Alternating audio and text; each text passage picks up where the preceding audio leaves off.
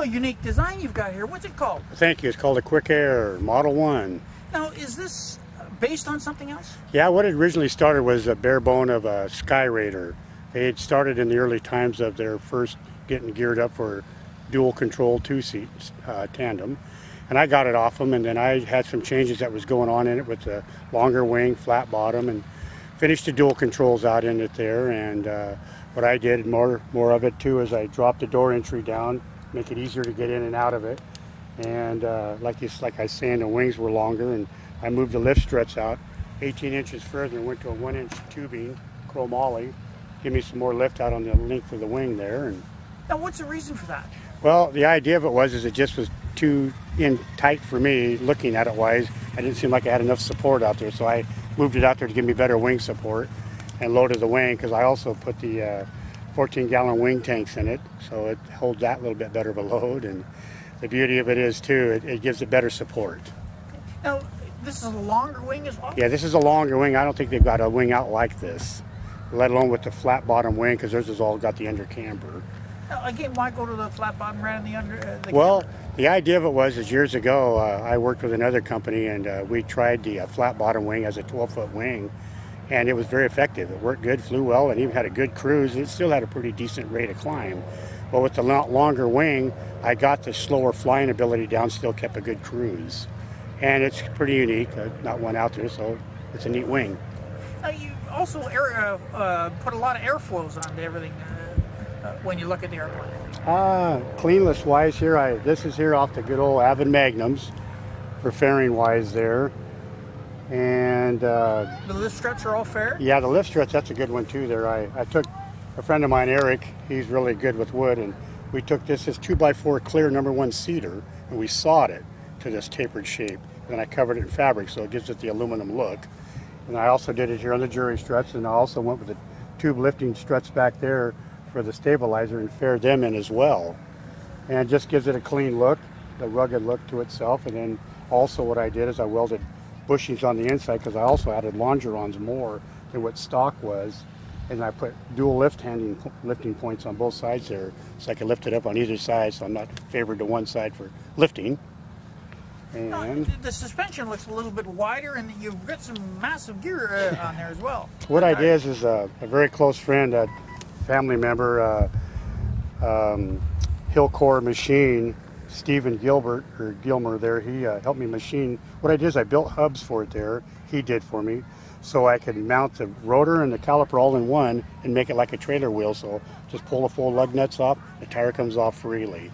So no more taking the rotor bolts out to get your tire and wheel off. But standard wise, it's the bigger gear. I didn't do anything there. I did add more bungee wrap around my bungee cords, and then actually I made my little cuffs there for it. And what are we powering it with? I got a Jabru 2200 in there. So that's the 4-cylinder 85 horsepower? Yes, sir, yeah. So far it's been a sweet motor. Very good at that. Now, what kind of performance do we get out of it with this engine? Well, it's nothing to go 85 miles an hour, and that's what I put it at as cruise. And my takeoff speed, I could be off the ground in under 2 seconds, and my climb out is easily 15 plus, depending weather-wise and all that, as we all know. I've stalled at 28 and set her down peacefully. I've stopped within 100 feet and been off within 100 feet. I could say that as well too. Now, control system-wise, it's a standard stick and rudder type of control on it? Yes, sir. That's exactly what I stayed with that. One thing I did is I made a longer flap on it, so you could see it. Here I made a bigger flap in the unit itself, and I shortened a little bit on the ailerons. I kind of copied old Greg Miller with his small, liked the way he did his, so I kind of built the wing to that configuration. And stall-wise, slow splats, whatever you need for a flap, the thing does its job.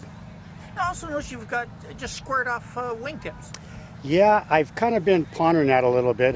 Thing of it is, if a guy wants to build any kind of a trailer, it would be a pretty long trailer, because it does fold, the wings fold, we know that. I didn't really want to go with the droop tips, and I've been thinking about just going to fences out there, but at this time I've just left them as they are. It's a straight tip. Now, how long did it take you to build it to finish as it is now? Well, 3 years, and as of May 1st, it's a year old flying. So I got 44 hours on it, and it was a ultimate moment when it first come off the ground. It was pretty impressive, and got the video of that for the first time too on YouTube, and pretty neat. So yeah, it's been going very well. Now, you just built this thing for yourself, or are you looking Well, at bringing I it would to sure like to plants, or- sometime see about putting production into this thing.